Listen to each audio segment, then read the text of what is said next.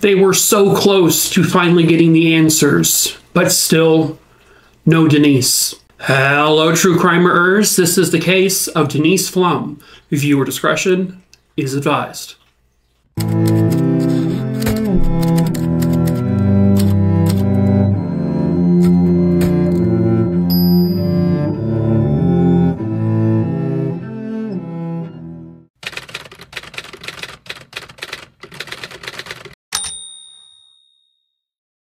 Denise Pflum was born and raised in Connersville, Indiana, and she was born on January 14th, 1968. She was one of two siblings. She also had a younger sister who was about 2 years younger than Denise. Denise had attended Connersville High School, where she ran track. She was excellent in her academics. She had been the treasurer of, I guess, the science club. She also played basketball and softball and volleyball. She was incredibly athletic and she was incredibly intelligent. Her goal was to actually study microbiology after graduating high school, and she'd already been accepted into Miami University, which was located in Ohio. She was really, really excited about starting that, but unfortunately, she would never get that opportunity. She was a senior in high school, and she was literally just a few months away from graduating. By March of 1986, the senior prom was coming up, and she was really looking forward to that. She had broken up with her boyfriend, Shawn McClung, about a few weeks or so before this case occurred. So I don't know if she found a new date for the prom or not, but she was really excited to be going to it. When she broke up with Shawn, it definitely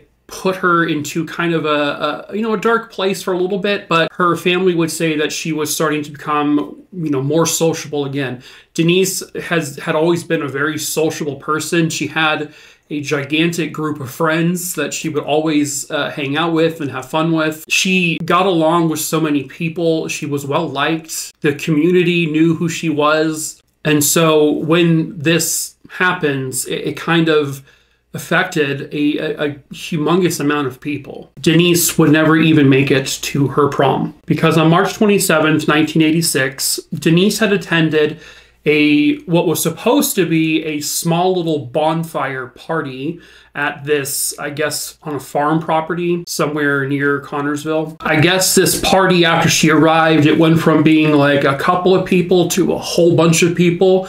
It was rowdy. It was, big party. A lot of people there. Denise stayed there for quite some time, but eventually she had to go home, so she got into her car and she went home. When she woke up the next morning, she realized that she had accidentally left her purse back at where the bonfire was being held the night prior. Sometime around noon, Denise would call a couple of friends and say, "Hey, can you ride with me to go get my purse from where the bonfire was?" Unfortunately, none of her friends could go along with her. I guess she was having some apprehensions about going there on her own. I don't really think they know why. I'm not sure. But Denise would get into her car sometime before 12:30, and she would head out to the bonfire area to go retrieve her purse. A neighbor would talk to her for a couple of seconds as she was walking towards her car, but after that, nobody saw Denise Pflum ever again.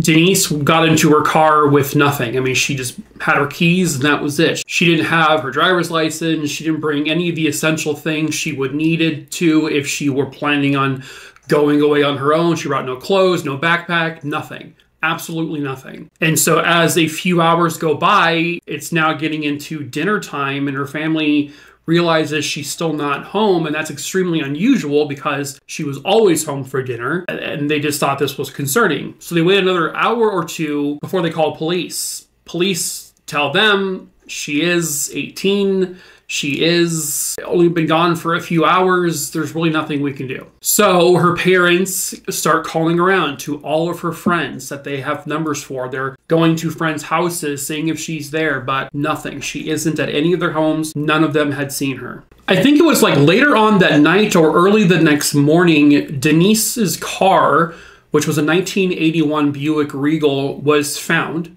abandoned. It was parked along Tower Road. I guess it was just sort of like a one-lane dirt kind of type road at the time. There was a barn next to this area where she parked. The car was locked. There was no broken windows. There was no blood outside the car or inside the car. No signs of a struggle within the vehicle. Everything looked completely normal, minus the fact that Denise wasn't there.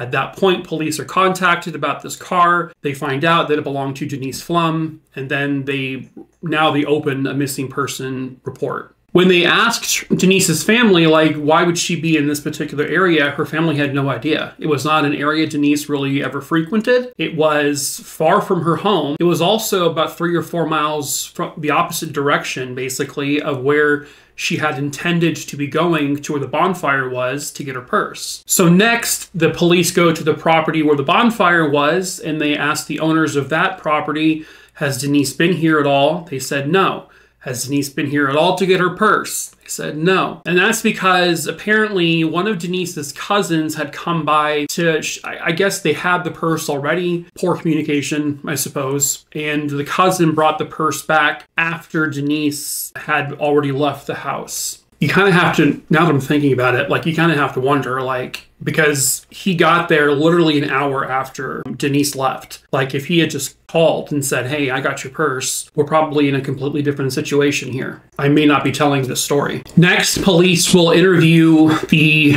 fresh ex-boyfriend, Shawn McClung. They bring him in for questioning just because he's the ex-boyfriend. You know, the relationship ended. Everyone was upset. Maybe he did something out of that. He just said he saw Denise I guess the day of the bonfire, and last time he saw her, she was alive. A weird thing to say just because no one had said she was dead, so that was sort of odd. But police didn't really have any evidence that he did anything to her because, one, they didn't have her. They didn't have a crime scene. I'm assuming they dusted the car for fingerprints. I have to hope they did. I don't know if they found anything. Even if they did, it hadn't linked to anyone because they've never announced, oh my God, we have, you know, a match to evidence. Really soon after Denise disappeared and they let Shawn McClung go because they couldn't do anything, he moved to Arizona.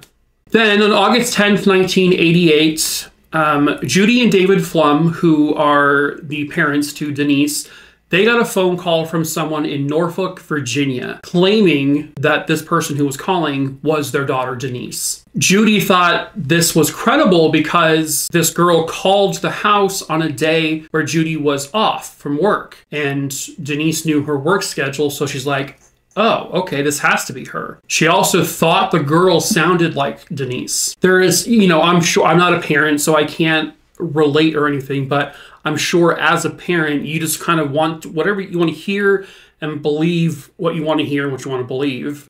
Clinging on to any kind of hope. You have to, I would assume as a parent, to just hope that your daughter is still alive. They are able to identify where the phone number and they found out who it belonged to and where the address was. So they actually drive the 750-mile drive to Norfolk, Virginia to find their daughter. They go to an apartment complex that was linked to the number. They speak to the office officials there at the apartment complex. They find out that the girl who had the apartment where the phone number came from was a 19-year-old girl who used to live in Connorsville. When they found this girl in the apartment, she said, I don't know what you're talking about. I didn't call you. I didn't call and say that I was your daughter. And then she changed her tune. She said, okay, it was me. It was a hoax. I made it up. The neighbors of this girl had heard this girl bragging that she called the parents of Denise Pflum and she said, I'm going to do it again. Almost like it was just fun for her to give these grieving parents false hope. And so it was, once again, the case is now at a standstill again. They have gotten a lot of tips. They've gotten a lot of recommendations of people, talk to this person, talk to that person, but all of it led to nothing. They put up a $100,000 reward because usually money talks, right? That might lead someone to somewhere, but it didn't. In 2014, they are able to take DNA from one of Denise's baby teeth that her parents had saved. They created, the profile. They put the profile in their nationwide database and just to see if it maybe matched any kind of like Jane Does that have been found, but nothing.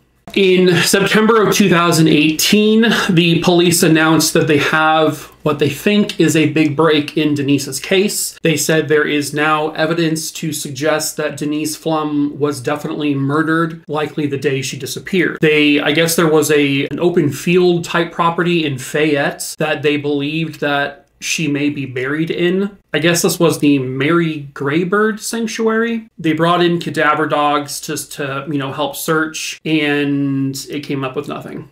They then brought in a ground penetrating radar. They brought in all sorts of tools to see if they could find a body on this property, but they searched and searched and searched, and unfortunately, once again, nothing. Shawn McClung, the ex-boyfriend who had moved to Arizona just after she disappeared, he's now living back in Connorsville. He moved back in like 2017 or so. They bring him back in for questioning just because they're taking a fresh look at this case and they're talking to everyone again. He says the same thing. Last time I saw her, she was alive, and I don't know anything else.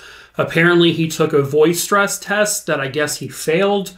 I don't really know how accurate those things are, though. I think they're similar to like lie detector tests where you can't use them in court. Then in July of 2020, they find out that Shawn McClung has now been arrested and jailed for completely unrelated crimes. That gives them the opportunity to kind of dig deeper into his history. They find out that when he was living in Arizona, he had multiple domestic violence charges against him. He had been violent with his ex-girlfriends. So they took this as an opportunity, now that he's in jail, to ask him again. And this time, he confesses. He says he killed Denise. He said he killed her the day she disappeared in March of 1986. He claims that Denise had picked him up that day as she was on her way to the bonfire property to find her purse. He then says they got into a really big argument, and one thing led to another, and he killed her.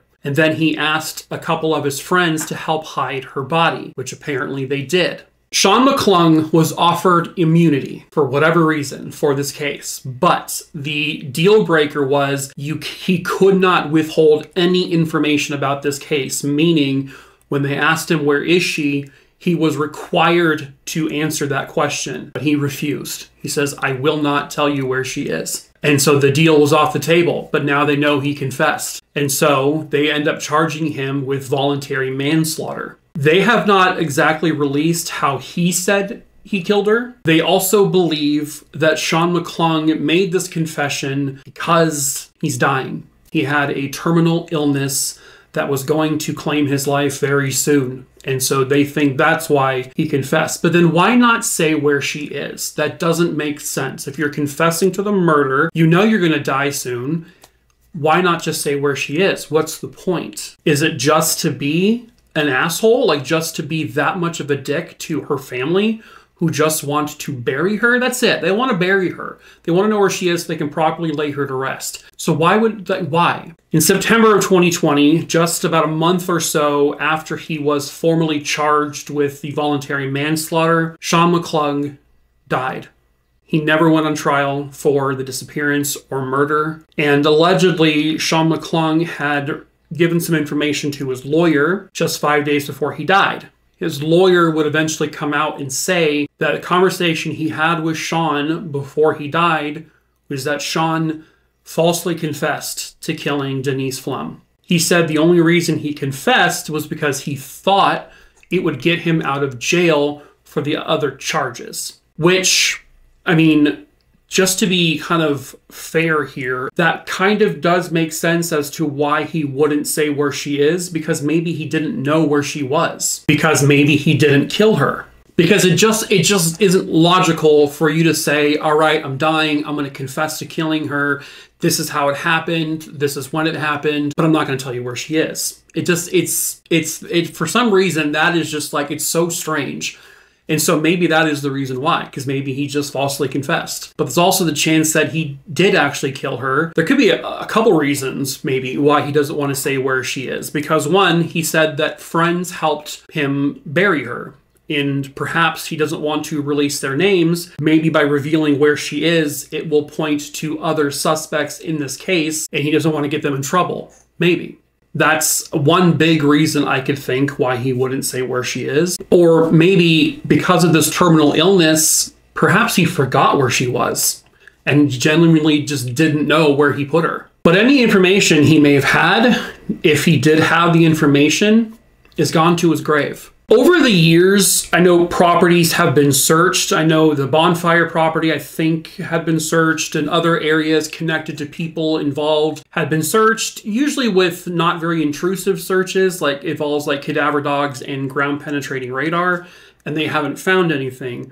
Well, I guess there is one property that it's owned by a family called the Johnsons, where the Johnsons are not allowing them to search that property. One of the people who used to own this farm property was a man named Benjamin Johnson, who was friends with Shawn McClung. Police have some very, I guess, minor information that Benjamin had at one point confessed, not to police, but to other people, about having knowledge of Denise's whereabouts or what happened to her. He himself was considered a person of interest back in the day. Never a suspect, but just someone who had been on their radar. The family has to now file a lawsuit, which they actually did just a couple of months ago in March of 2024, with regards to getting this property searched. They're looking for not only Denise, but Denise's belongings, like her clothing and a ring she had on. This family is just saying, no, you need to like take this to the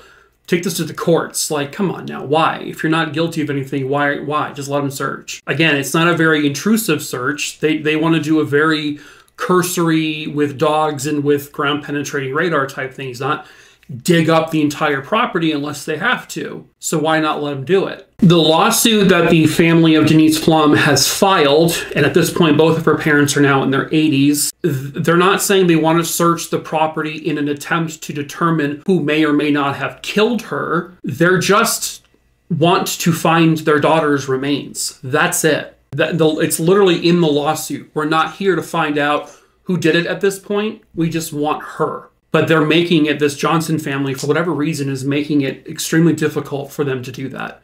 That's insane to me. That's absolutely insane. Just let them get their daughter back, for God's sakes. Like, if it was your family member buried in some lonely hole somewhere, you'd want them back. And so it's just people. Ugh. But unfortunately, that's where this case stands. The main suspect, if his confession was true, which it certainly could have been true, is dead. The property that they want to find to see if their daughter is at, which I guess they have a pretty strong feeling she may be there based on the connection to the ex-boyfriend who allegedly killed her, who was good friends with one of the owners of that property back in the day. They just want to search it to get their daughter back, but that's still kind of at a standstill. And so there is no closure here. They were this close to knowing everything, but it died with that man. However, there still is a chance that somebody somewhere out there knows the truth, knows what happened to Denise, and knows where she is. Perhaps a suspect talked to you, or maybe the person they talked to then talked to you. You know, if you have information, you can report it anonymously. You don't have to say who you are. You just have to say what you know. This is about getting their daughter back home and just laying her to rest properly. That's it. That's where it's at now. They don't think that justice will likely be done. There's a chance it could be, but probably not if their main guy is dead. They just want her. That is all this family is asking, and that's really not asking that much. Just give their daughter back. So if you have any information about the whereabouts of Denise Pflum or what may have happened to her, please contact the Sheriff's Department at 765-825-0535. If there is a chance for justice to be done, please let Denise Pflum and her family get the justice that they all rightfully deserve.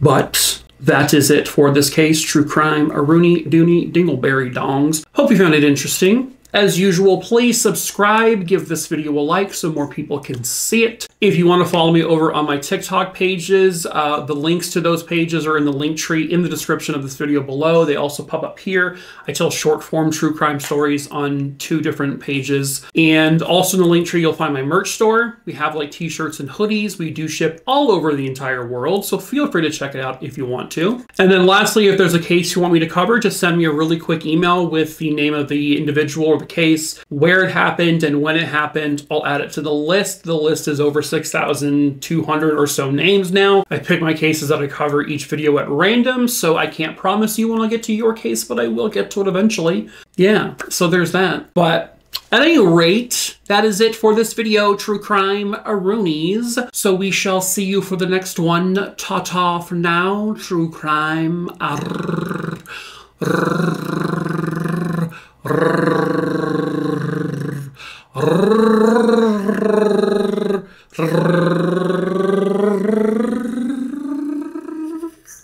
Aroonies. I'm practicing on rolling my R's. How am I doing?